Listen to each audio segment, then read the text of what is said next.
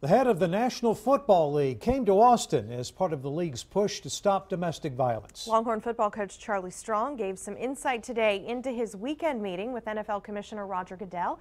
And KXAN Sports Director Roger Wallace has more about what Coach Strong had to say. Pretty candid, right? He was, and I think he was honored that the commissioner would reach out to him. Strong was one of many coaches that the commissioner hopes to reach out to. It was at his office on campus on Sunday morning that the league reached out to Strong. Goodell was in Austin Saturday evening to meet at the National Domestic Violence Hotline offices. Then Sunday morning reached out to Strong and they met on campus. He's received a lot of attention, has the UT coach, about those 5 core values, including treating women with respect. But Strong said today it wasn't as much about the core values as it is developing a foundation for athletes before they get to the NFL.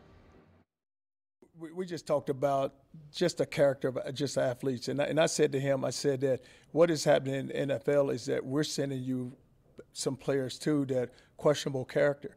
And I said that, and then you're giving them a lot of money.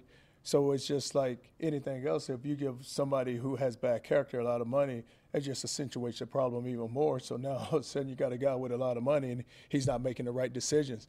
And we have to do a better job in college of just preparing these young men. Texas players also thought it was pretty cool. The commissioner of the league they aspire to play in was meeting with their head coach.